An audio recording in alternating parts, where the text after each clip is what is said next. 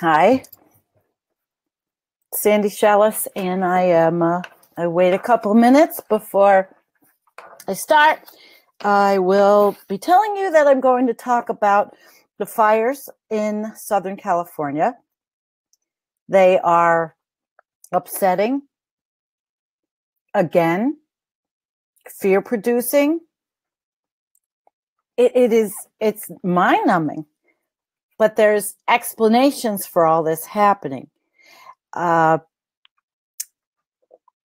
of a sudden, I set this up, and I can't do anything about it because the fact that Facebook all of us again decided to block me once again. And I wasn't even doing anything. I didn't share anything. All of a sudden, I tried to do this live stream and share it. And here we go.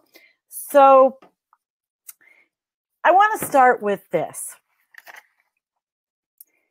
It's really upsetting to see this happening. And yesterday I put on a picture of people evacuating their two horses, and I'm hoping that all of the wildlife that could get out and be bought out was taken out, and that people did not leave behind their pets, and that this time there is a concerted effort to help people and let them come in to the places, the safety shelters with pets. I hope that happens. I don't know if it happened last time, but I guess we shall see. Correct? Okay. I'm going to start with something from the California Chaparral Institute, which one of our followers, Evan Haig, has turned me on to.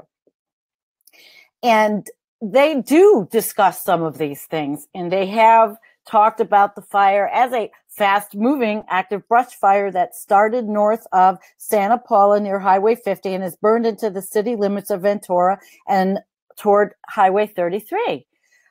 It's estimated at that point that it was 65,000 acres with 0% containment and is being pushed by strong east winds. Now, in the area down there are the Santa Ana winds. This is historical, but they are being fanned by climate change. And climate change is something that we can no longer ignore or let people ignore. And as those of you who have followed me, I hope that you're always talking about these issues with people. Even if they look at you and they don't want to hear it, at least you get a little something in there, right? These fires, this is not the last of them. This is the beginning. The fire season is lasting longer because it is hotter. The temperatures are hotter. Global warming creates higher temperatures, creates drying out landscape, right? And then funneled by the Santa Ana winds. Most science says that human activity will spark a fire. Most likely it was human activity. And I'm not talking about directed energy weapons or micro laser weapons or the government starting these fires because they want to kill us. I'm talking about science, and I'm talking about climate change. There is the information coming out about the Arctic, and that as the ice melts, it's going to throw off the balance in California to create more droughts. And this is all scientific. This has all been studied. In fact, I found a website that let me see. Okay, it is. Here we go. Arctic sea ice loss could dry out California. This was Lawrence Livermore National Laboratory. And I'll quickly say hi before I do this. Hi, Kim, because I appreciate all of you. Hi, Jean. Hello, Chris. Chris is very nice. You are the environment queen of the airways. Thank you very much.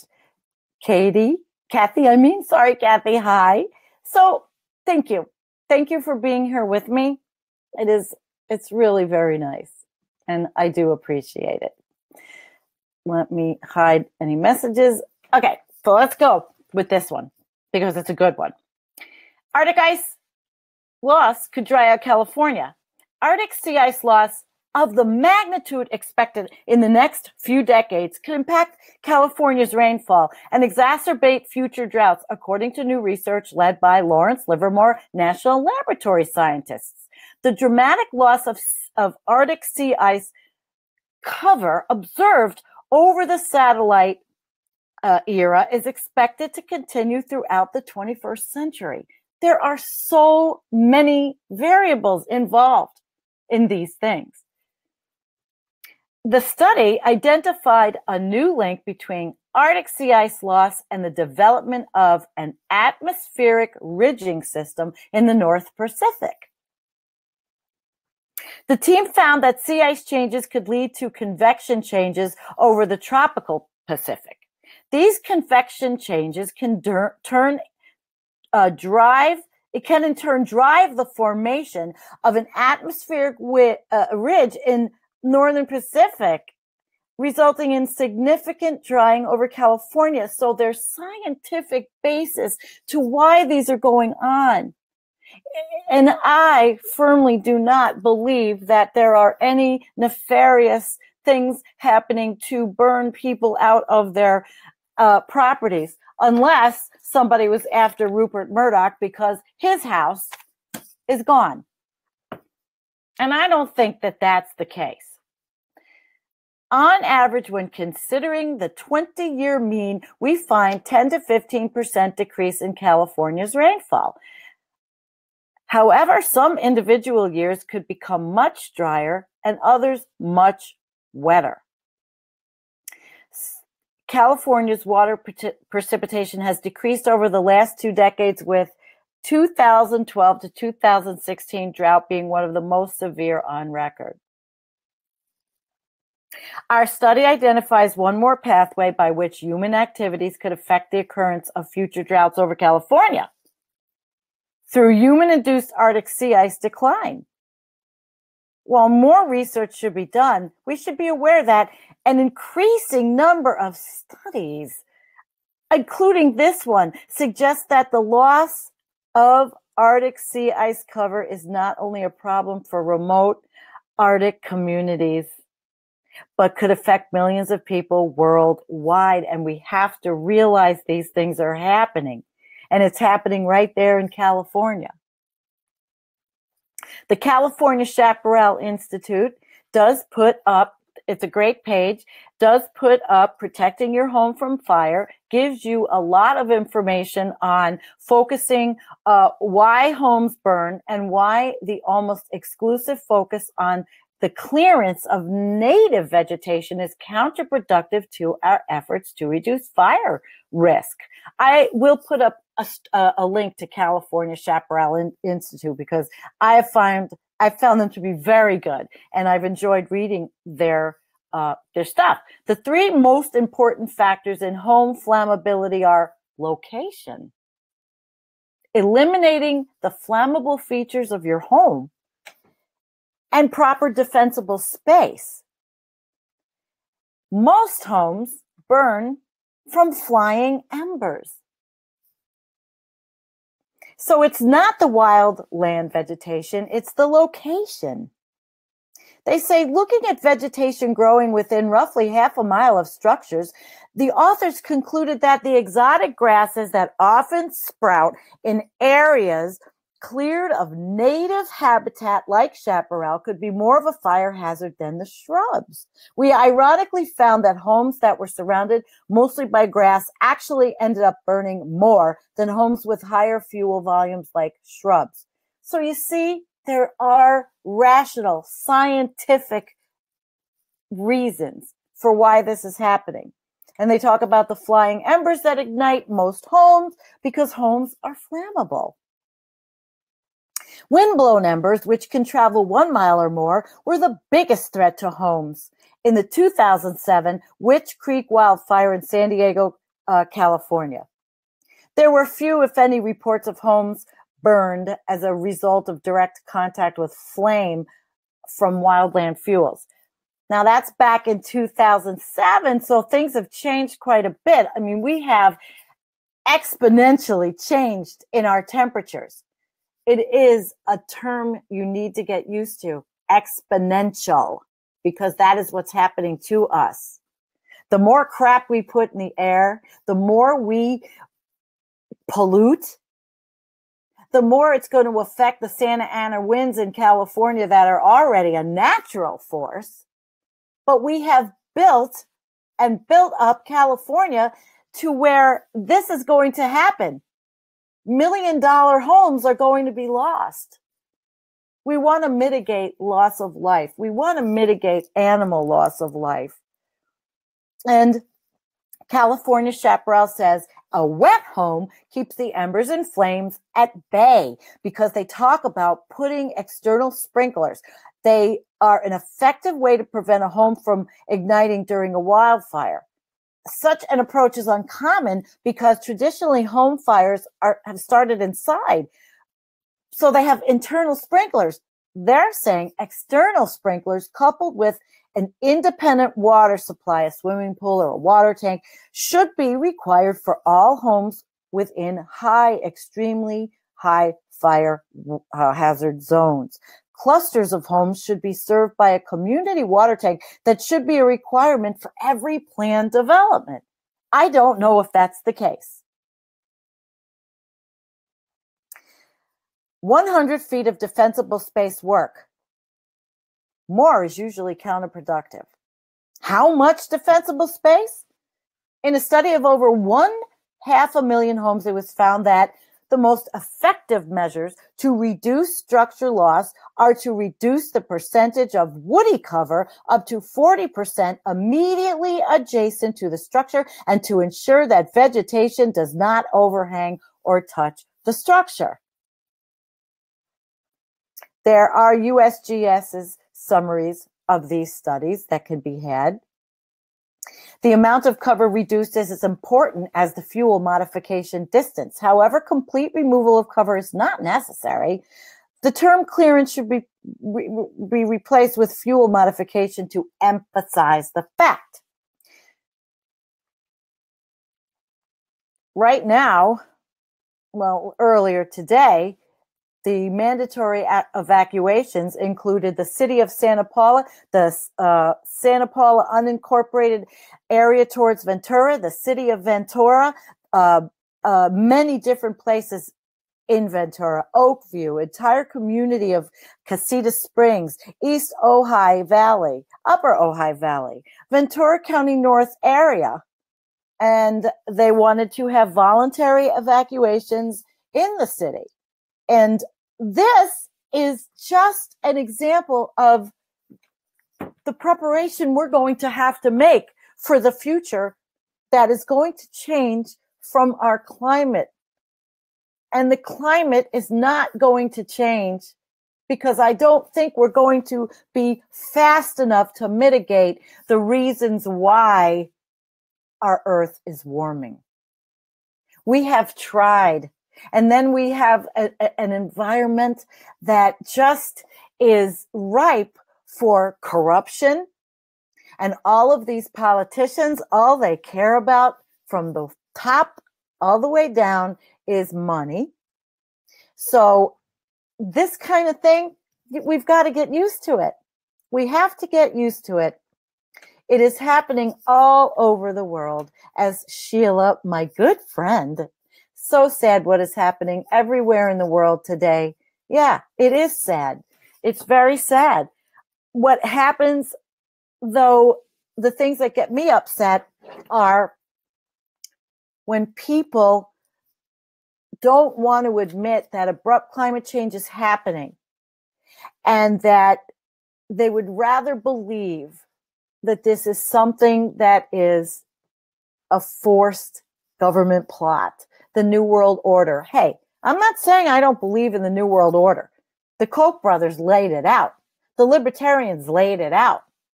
I mean, we know what happens, but I don't think that there are any directed energy weapons. If anybody wants to debate me, that's fine. I'm not an expert, but I will try to get my ducks in a row. Higher temperature. It's been hot in California. And in the 5-year drought, the area was doubled by 16,000 square miles. And the fire season is lasting longer.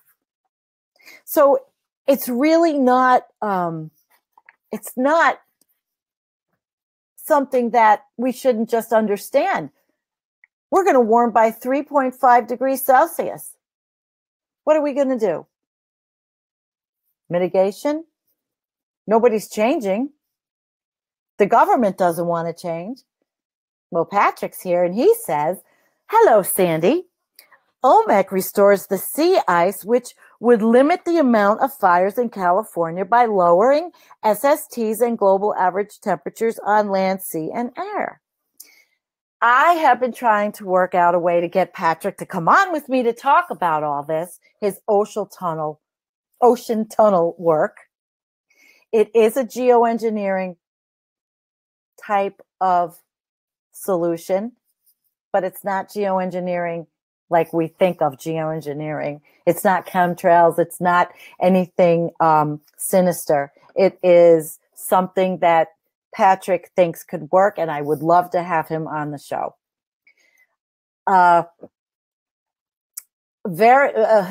Tresita says variable facts. Oh my God, are so rare. Verifiable facts. Yeah. Jean says the visuals of the Arctic and the Antarctic ice are very distressing. And of course it is. And our friend Torstein Vidal is living in Greenland. He's recording this on the Arctic ice page, Arctic sea ice page on Facebook every day. He's the one that knows what's going on. Last night, I was perusing YouTube and I found a climate denier video where this guy was reading junk science to tell us that the Arctic ice is growing and that it's not melting. Greenland is just fine.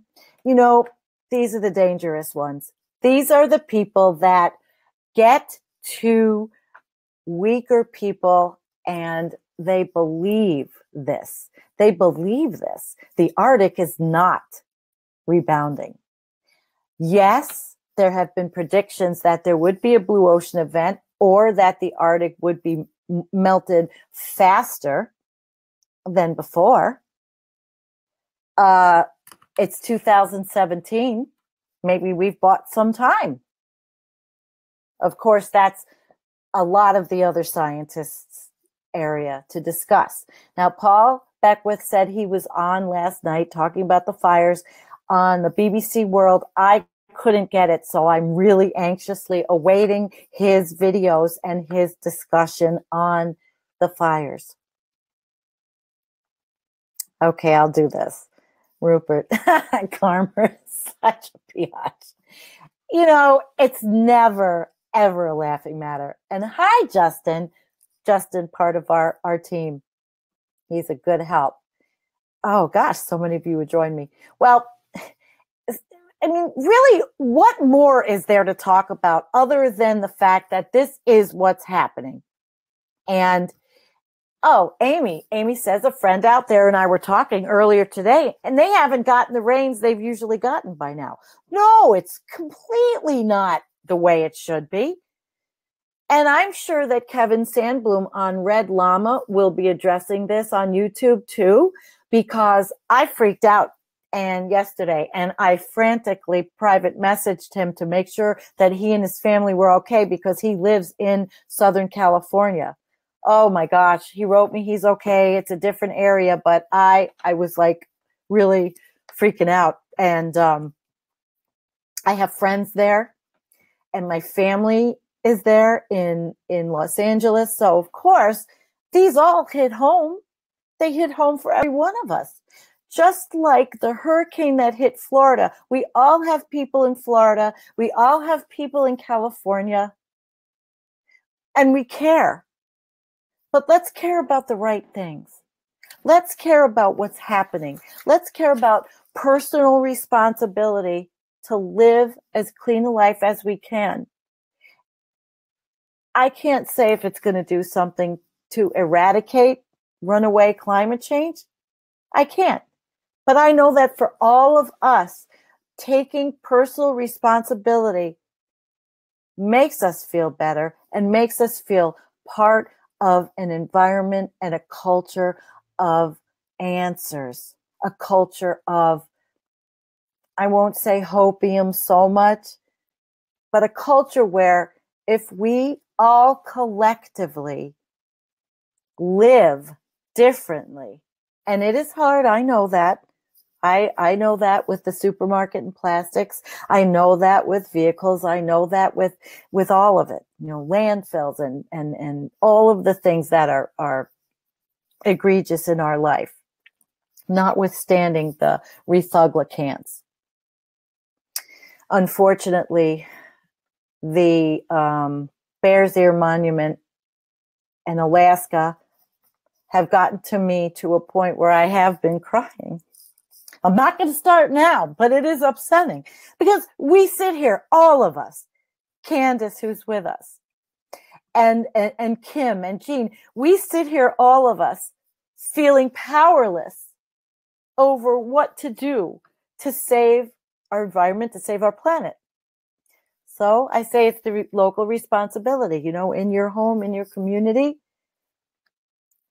And I'm not going to stop saying the 2018 elections are our last shot at getting these people out and getting a progressive agenda in, because I think that's the only way we're going to save the planet. And I'm never going to give a time because I don't know. So for today, we've talked about the fires. We've talked a little bit about the causes. We've talked a little bit about people's runaway imaginations, climate deniers, when it's all right here in front of us. Right here in front of us. I do have one little last bit of housekeeping to do with you guys. Those of you who know that my husband had that motorcycle accident July 15th, and then we were hit by a tornado July 20th. Well, we had a GoFundMe, and my husband was the most grateful person you have ever seen, because we found out that he will never regain, most likely, the use of his left arm to go above his head. He can't. There's no nerves that are telling the muscle what to do. It's like in a car, there's no electrical wire saying lift. My husband was a roofer, cider, outdoor worker. He was building a greenhouse, and he does so much around here. He hasn't stopped, but he's limited. He can't climb the ladders. He can't do the things that he did around our home before. But what I didn't want to do here is, there's no cry, woe is me, because we are both survivors and both doers. I wanted to thank everybody again that donated to us through the GoFundMe and who supported us throughout that whole ordeal. I wanted to come on and say that today because I have gratitude, and people were extremely generous with the GoFundMe, which is all he has. And I'm not going to cry. The helicopter company is going after us for $30,000. The insurance paid $30,000 of a $30,660 bill. So we've had to do some things to protect us, but it's the unfairness of the system and the unfairness of what the political arena is doing to all of us in the United States and other countries that follow our lead. And we are just one tiny little example of it. I don't know what we're going to do yet. I don't know anything. I know that I'm a disabled person, and I've told all of you that. I've had 3 back surgeries, and I had to retire medically from my wonderful HR career job. And I don't whine about it, but I am the one, you know, and it is tough. But I do this out of a labor of love because I really love all of you. And even on YouTube, I've made some amazing connections on YouTube. And I want to thank everybody from YouTube as well. We'll get by. We're survivors. I'm going to get the solar system that I might be able to afford. And I don't know. I don't know. We'll see. Thanks for joining me today. Let's send all of our healing karma to everyone in Ventura and Los Angeles where the fires are hitting. Healing karma. We want the animals to be saved and the people to be saved. Possessions don't mean anything, and I've learned that several times in my life. It's what's in here. And I have a lot of what's in here for a lot of you out there. So thanks for coming. And make it short and sweet. Sharon, you end with a heart. And if you could share this for me, it would be nice. Maybe some people will learn something. The Santa Ana winds are real. Climate change is real. Peace, everybody. I really love you. I do. Bye.